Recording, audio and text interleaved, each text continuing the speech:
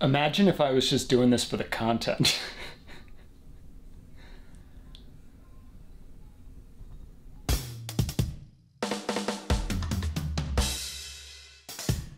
It's probably a bad sign when you tell a friend about a medical procedure you just had and their immediate response is, "So are you gonna review it?" And a worse sign when the answer is, "Duh, I started working on it months ago." But here we are, because I knew from the moment that I decided to get a vasectomy that it is something I would talk about on YouTube. And when I started making plans to end the channel and choosing which of my many incomplete scripts to actually finish, I knew that this was going to be one of them. Because I've always been an open book, and I think that transparency is much of why I've gotten any kind of following at all over the past 4.5 years. So certainly not going to change that now. Unfortunately, despite the fun intro, this is not actually a vlog. I didn't get any dope doctor's office b-roll, nor did I film the surgery. However, I did do little video diaries at various points during the process, which I will be interspersing throughout this broader discussion of why I got a vasectomy and what it does and doesn't mean to me. So before we get into the heavy shit, let's start with the very first one of those. So I just got out of the initial consultation with the urologist who will be performing the procedure in about a month and a half, because in New York, at least, there is a mandatory minimum 30-day waiting period between the initial meet and greet with your would-be ball mangler and the actual mangling of your balls, which I think is a good thing, not only because, you know, you shouldn't make this on a whim, but it does feel a little different after talking to him, right? Like, I had wondered if he would try to talk me out of it, or at least like ask me probing psychological questions about why I was doing it, and he didn't do that. He made a joke like, "Have you already had so many kids that you just can't deal with any more of them?" And I was like, "Is 0 too many?" And he said, "All right." And then he just sort of walked me through the procedure, but he did impress upon me the permanence of it, right? And I know that some vasectomies can be reversed, but he said it's kind of a Humpty Dumpty thing, right?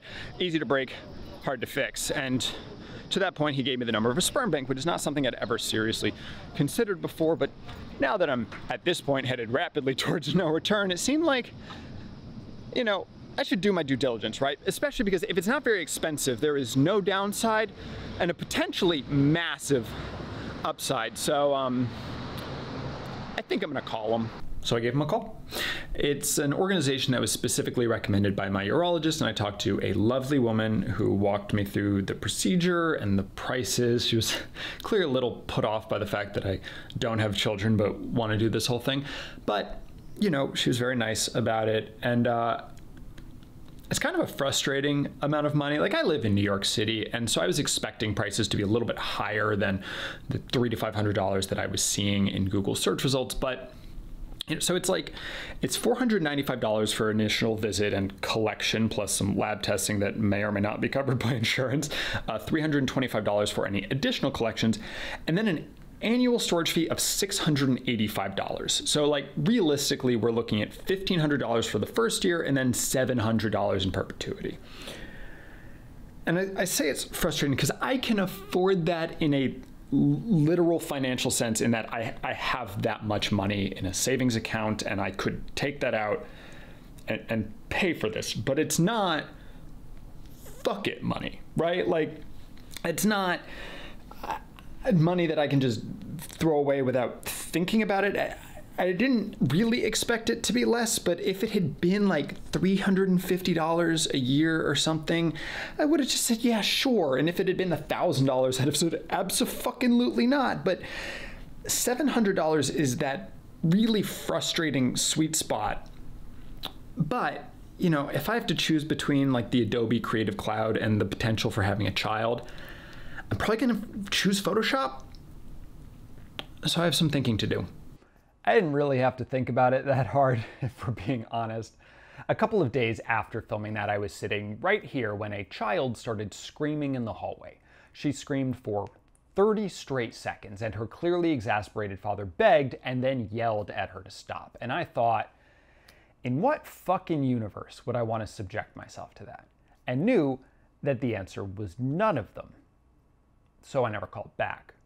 Which gets at the simplest but least interesting reason for all of this. I just don't like children very much, and the older I get, the more my definition of child has expanded without changing that fundamental truth. One of the 3 The Week I Review merch shirts is inspired by my musings about how many kids I could take in a fight, and while that is not something I would really like to try out firsthand, I think I'd rather be in a cage match punching a bunch of other people's kids than a hospital seeing my own for the first time. And yeah, sure, that's a joke, but is it though? My mom once told me that I am narcissistic enough that I would definitely think my child was the best one to ever exist, just like everyone else does, and there is definitely a non-zero chance that that's true. It could be that I just don't like people very much, and children are people, so I am projecting my feelings about everyone onto this hypothetical child who could well be one of the handful of people I quite like. But I'm not a betting man, and literally someone's life is pretty high stakes.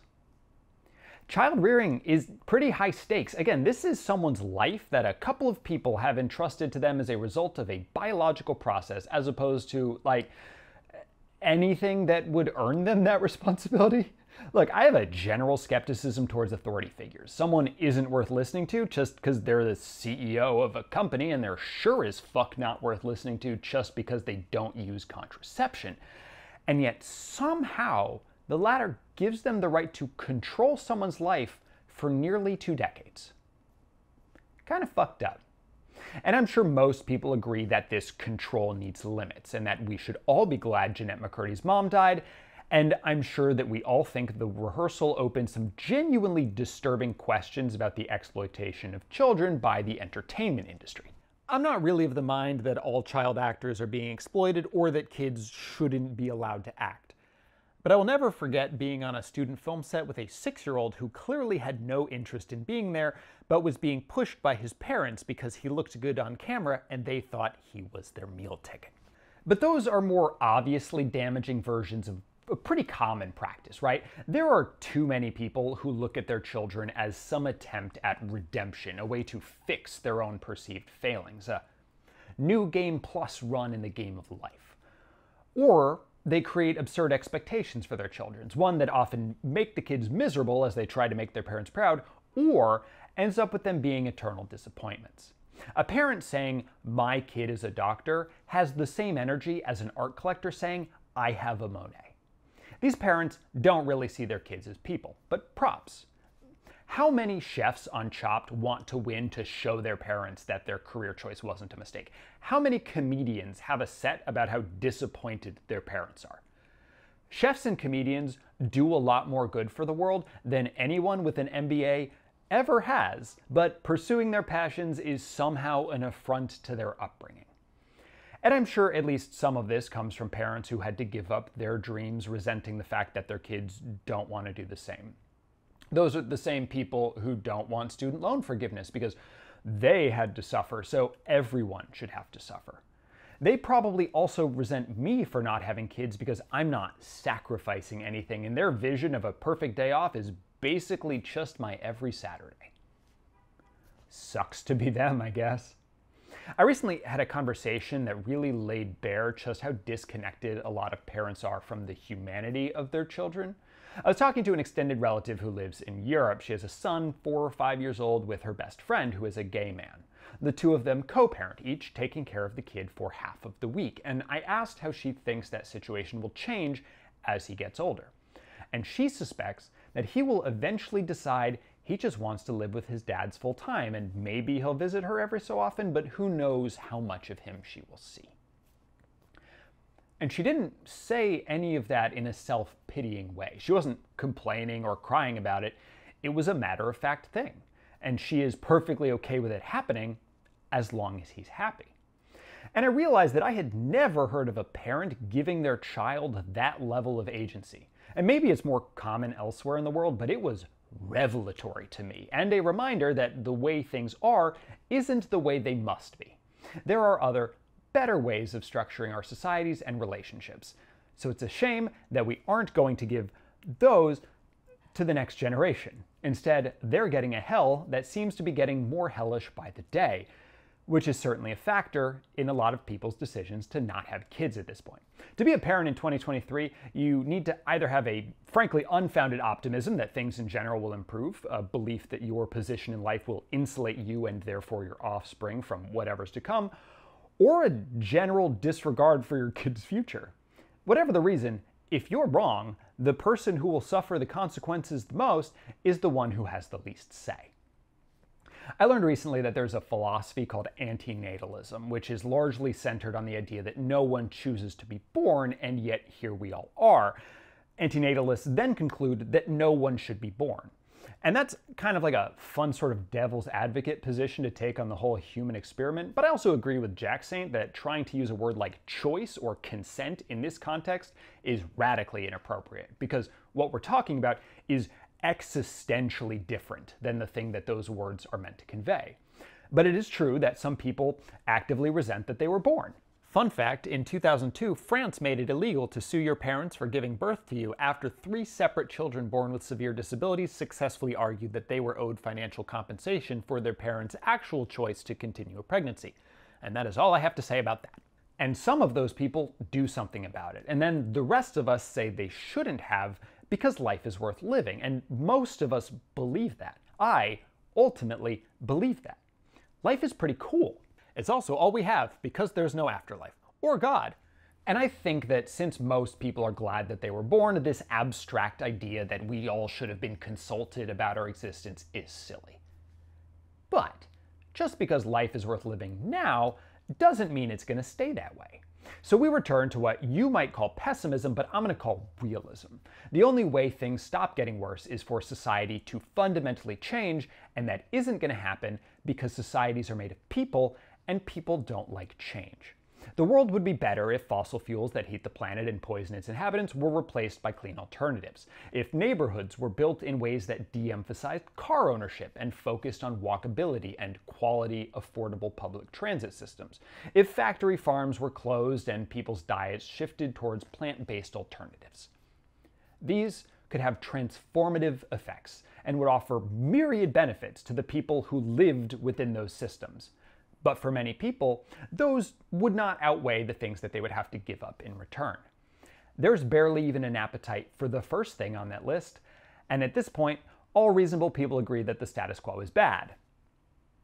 But it can't be a thing that relies on individuals. Like, it was gratifying that the 2022 midterms were historically good for Democrats, in large part because enough marginal voters decided that openly trying to destroy democracy is probably bad, and so generally rejected candidates who did that. But voting is literally the least a person can do, and 53.1% of eligible adults still didn't do it. Voting matters, as does reducing meat consumption and taking public transportation and all of the other things that reduce your environmental impact, but also carbon footprint was popularized by a fucking BP ad campaign. It wasn't about trying to make the planet better. It was about making people question themselves instead of the companies who were and are actually destroying the planet. And I totally get how someone can hear that and just give up. Even the most optimistic view of climate change guarantees more forests will burn and cities will drown. The wealthier countries will survive, but poorer countries literally might not. You think refugee crises are bad now? Imagine them after another 10 or 20 years of warming.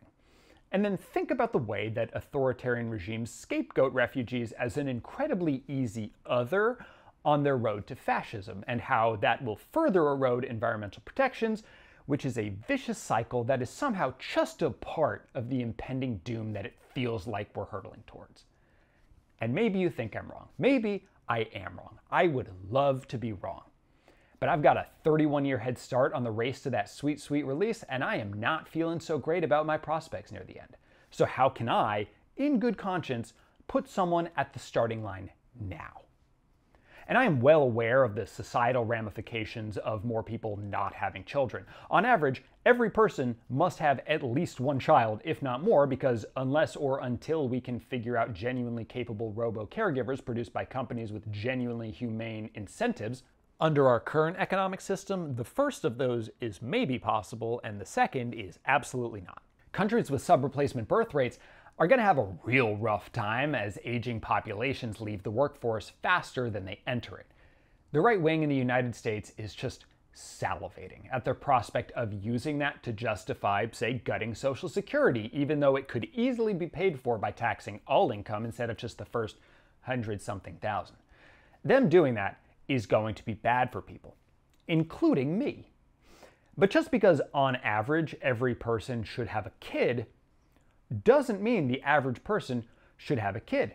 Plenty of people shouldn't have kids. A lot of them do anyway. And I know that that line of reasoning can go to some dark places, especially coming from someone who looks like me. But frankly, I don't think all that highly about my own genetic cocktail, and let's not forget what this video is about. What's this video about again? All right, let's do it. Let me go get that vasectomy. All right, so it's the day of. We're actually like literally 20 minutes away from me getting sterilized. So that's fun. Over the last 48 hours, I've been thinking about decisions.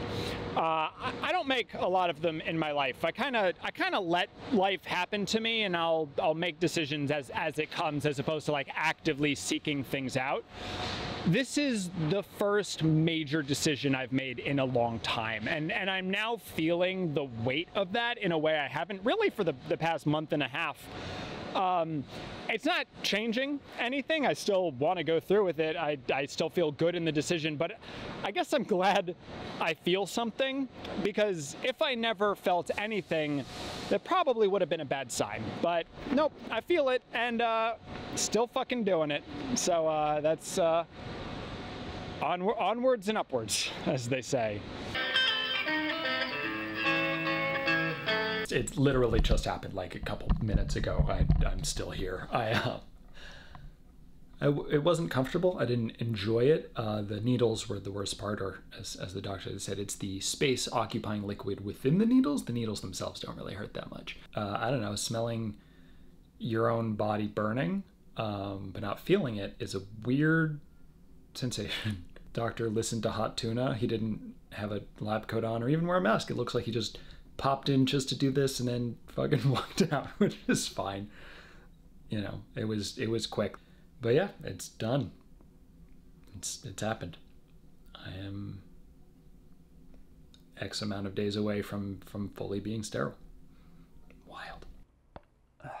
Now that that's out of the way, let's take the gloves off, shall we? I'm going to preface all of this by saying I'm not a eugenicist. I don't generally believe that there are specific types of people who shouldn't have kids. I don't like the idea of passing along my painful joints and fucked up brain to a new generation, but I don't blame my parents for doing so. That said, I don't think parenting is something that people should just get to do. It's kind of like buying a gun, right? If we're gonna let them exist, then people should be required to take classes and learn how to take care of them and treat them with respect and not hurt people with them. And if people can't show that they are capable of proper care and respect and not hurting people, don't fucking let them have one. I don't get why some people need psychiatric evaluations to have vasectomies, but not to have kids. At the very fucking least, check would-be parents for psychopathy, narcissistic personality disorder, or any of those other things that would make a person chemically/physiologically incapable of caring for others. They are the obvious exception to my general rule about specific types of people, and I really cannot stress how glad I also am that Jeanette McCurdy's mom died. Look, I don't think sterility is a choice to take lightly, but the ramifications are pretty minimal. Worst case scenario, I don't have a kid that it turns out I want. And that is a much better scenario than having a kid I don't, the ripple effects of which can be endless. As they say, guns don't kill people, children kill people. And usually they're adults by the time they do it, but the one thing every murderer has in common is that they were all children once. Sean Koo's 2010 film Beautiful Boy, not to be confused with that Timothée Chalamet-Steve Carell vehicle of the same name, tells the story of parents dealing with the fallout of their son committing a mass shooting at his high school. Everyone turns their anger at the parents, driving them further apart and then ultimately back together as they face this reality that no one can or even tries to imagine. And they're forced to face the question of whether what happened is, in fact, their fault. And the answer is almost certainly no, Asterisk. The Carrolls, played heartbreakingly by Michael Sheen and Maria Bello, were clearly not great parents, distant from each other and their son. But if mild neglect makes you an abusive parent, then every parent is an abuser. Because life gets in the way, and it's impossible to be there every single time you're wanted or even needed. Are there signs they missed? Almost certainly. Could they have done something that would have changed what happened? Maybe. Does that mean it's their fault? No. Asterisk. I have no doubt that parenting can be very hard. If I thought it was easy, then maybe none of this shit that I've been grandstanding about would actually matter. I've thought at various points that I would actually probably be an above average dad, but trying to prove a point is an awful reason to do something like that, and anyways, above average isn't great. I would definitely be a worse dad than my dad, who is great. The world would be an objectively better place if he were the bar. And so it genuinely frustrates me how little support parents and, more importantly, their children get in this country. If children are our future, and by definition, they must be, society should be devoting serious resources to making sure they have whatever's needed to make the future better. Right? That seems blindingly obvious. And I know the irony that America is pro-birth but anti-child has been discoursed plenty, and I've got nothing interesting to add to that, but it's important to keep calling it out because it is frankly disgusting how little we as a country care about whether children can even eat. Politicians can't even agree that children living in abject poverty is a thing that they should maybe stop from happening, and it's something they can stop. As part of COVID relief in 2020, Congress substantially expanded the child tax credit, and it dropped child poverty by 40%. And then at the end of 2021, the increase expired. That is unconscionable. There are so many things that we could do to help kids, investing in schools and teachers, offering universal pre-K, expanding free meal programs. Some states are doing some of these things. But there needs to be a genuine commitment from the top down to the improvement of child welfare. And I don't understand how anyone can disagree with that, and fucking yet. Child rearing is expensive. The USDA estimates that the average cost of a child right now for middle-income families over the first 18 years of their life will be around $310,000, approximately $17,000 a year. Now, my household is definitively but not impressively upper middle class. I could afford to have a kid, but not to give them a super exciting life doing things and going places. As with all but the wealthiest of people, I would have to choose between having a child and continuing to do many of the things I love. And it's not that hard a choice. And I guess that's selfish, not wanting to give up the pretty good life I've got for myself, but parenting is hardly a selfless act. Even if we ignore the parents who use their children to whatever nefarious ends, it's still an investment. Honestly, having a child is kind of like buying a house. They come with a whole bunch of responsibilities that make it harder to move around. Neighbors don't like it when you don't take care of them. Having one is part of the societal contract for those who wish to live the American dream, and also offers a kind of long-term stability that's probably nice. And they're expensive in ways that are both predictable and not, while offering benefits from my tax dollars that I can't actually take advantage of. Subsidies for ownership I don't really love, but I would be happy to pay more if it meant fewer children would starve. But they are for dramatically different ends. Yeah, a handful of people give birth to social media stars who then buy them houses, but most folks will not get that money back. What they're paying for instead is long-term support. My choice to not sacrifice now all but guarantees that I will be lonelier in my old age than my peers who procreate. I imagine a retirement without grandchildren is also more boring than one with. Is all that worth an average of $310,000? It might be. But as with any investment, this can fail. Not every parent dies surrounded by loved ones, just as not everyone who sells their house gets to break even, let alone profit. And while it would be nice if every investment paid off, you're not owed anything if it fails.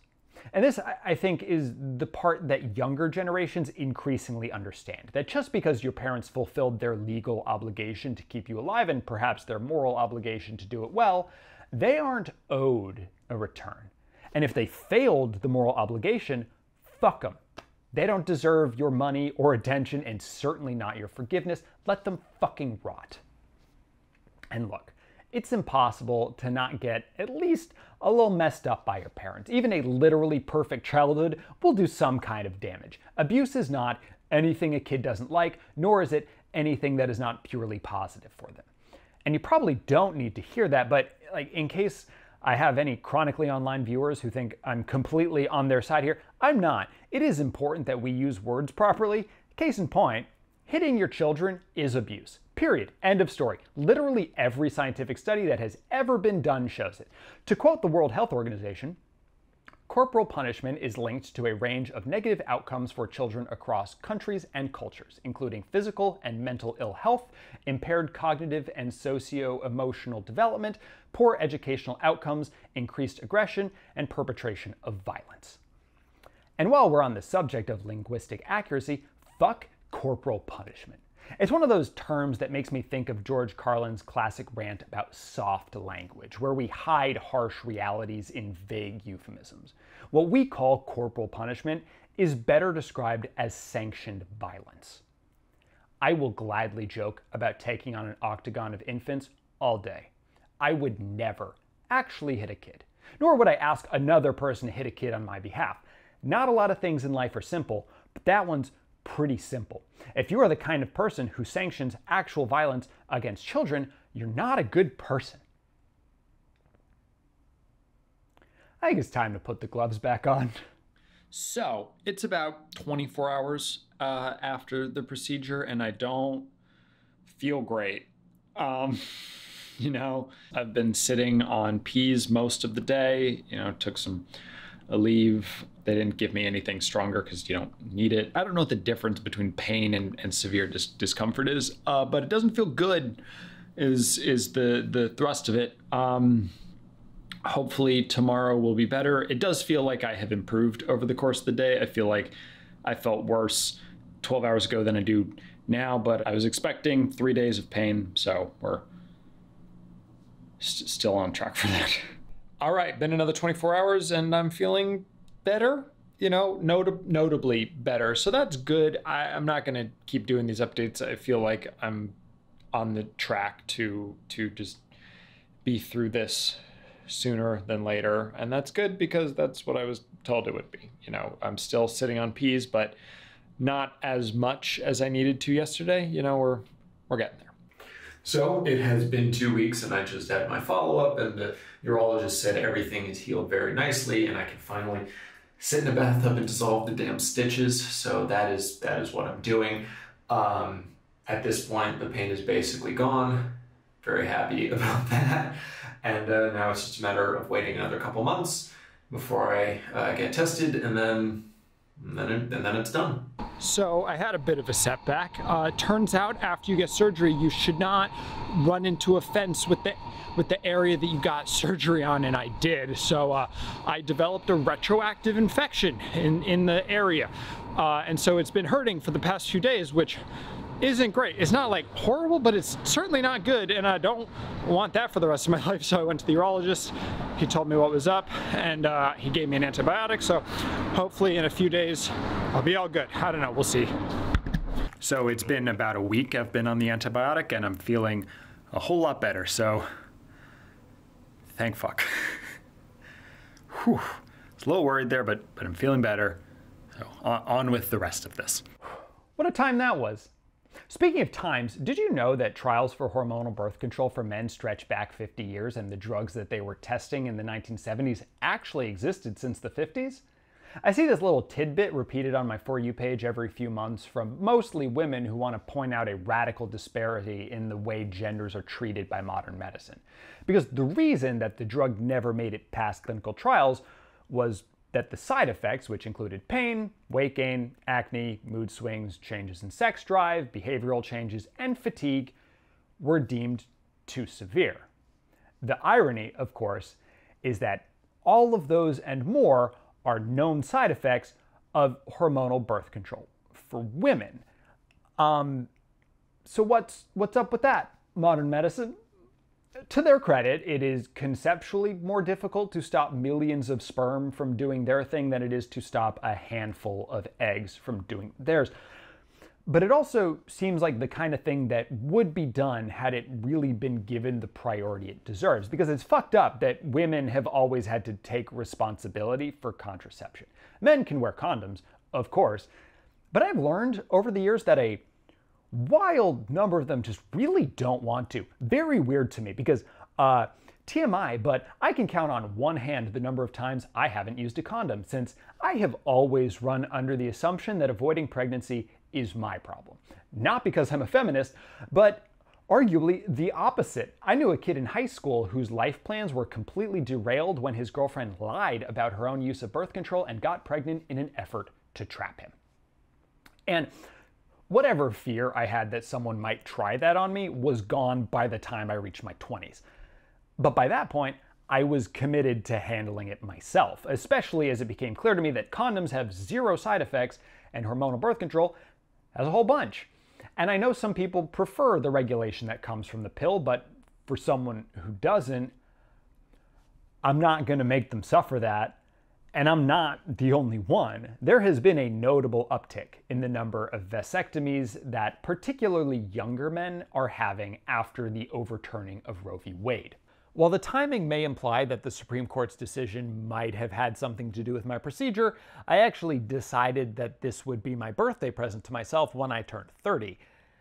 It just took me a while to actually get around to doing it, which signifies that more men feel like they should be taking on the responsibility. And there is a decent chance that if the pill but for men existed, many of those wouldn't be happening. Though birth control may well be on the chopping block next, because the Supreme Court is a genuinely bad institution whose only real purpose is blocking societal progress and should be abolished. But even if there has been some encouraging news on the development front in 2022, it doesn't exist yet. For now, there is only one real long-term contraceptive for men. It just happens to be the longest term. And as a result, I get that it's not the right solution for everyone, but as with abortions, if it's the right solution, it should be available without question or interference. Given that I cannot become pregnant and therefore will never be faced with an unwanted pregnancy myself, I've always felt that I had no right to say anything about someone else's choice. But if I ever had any reservations, those were wiped out by the 2013 documentary After Tiller, which follows the handful of doctors in the US who perform so-called late abortions. It is a powerful film that is largely given over to the patients themselves who discuss what brought them to having abortions in the final trimester. I can't imagine having such little empathy that you could come out of that judging any of those women for what they did. Here's a good rule. You can judge someone's abortion if, and only if, you're offering to pay for their maternity care and then will raise the unwanted child. And that woman says no. It's still her right to terminate the pregnancy, but if you find yourself in that exact situation, fair enough, you can be mad about it. In any other situation, shut the fuck up. You don't matter. Certainly not here, and probably not anywhere. It bothers me that 3 separate US states require a man to get spousal consent in order to have a vasectomy, because it is no one's decision but their own. And sure, I think that if someone is in a committed relationship, that they should be on the same page with their partner about the whole thing. But if they're not on the same page, they probably shouldn't be in a committed relationship. There are plenty of disagreements that you can have with a partner without poisoning the well. That is not one of them. And as such, I never discussed this choice with anyone. I just let people know that it was happening, and maybe they asked why, but in reality, I got a lot more pushback on the fact that I'm ending this YouTube channel than the fact that I can't have kids anymore. And that feels like progress. And on the note of progress, it has been 3 months since I got the procedure, which means it is finally time to find out if it worked. Got this little jar here that I have to put a sample in, bring it off to the lab, and I will know within the next 24 to 72 hours if this was all for nothing or it, did what it was supposed to do. I am wearing my skull t-shirt to represent all the babies I'm not having. So the next time you see me, I will know, and we can finish off this whole wild journey we have been on together. See you soon.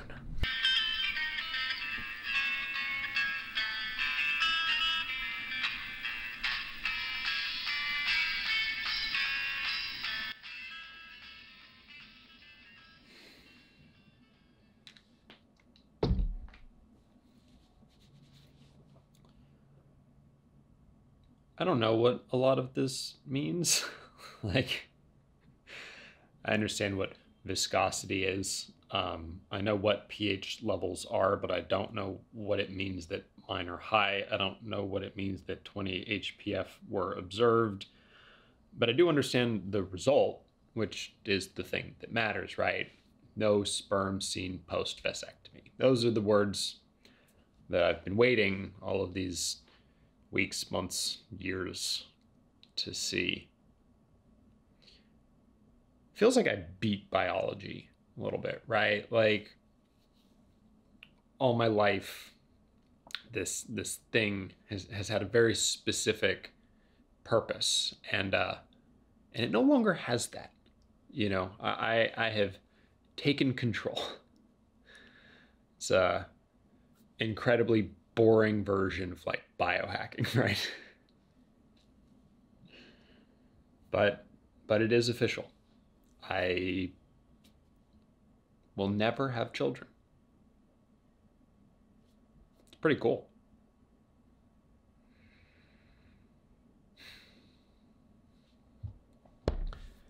Getting a vasectomy, 7.9 out of 10. Thank you so much for watching, and thank you particularly to my patrons, my mom, my cat, Cat Saracotta, Benjamin Schiff, Anthony Cole, Elliot Fowler, Kojo, Phil Bates, Willow, I Am the Sword, Taylor Lindies, and everyone else. I have one video left. I am ending on the best movie, Everything Everywhere All at Once. I'll have that out within the next couple of months. Looking forward to it. I hope you are too. Take care.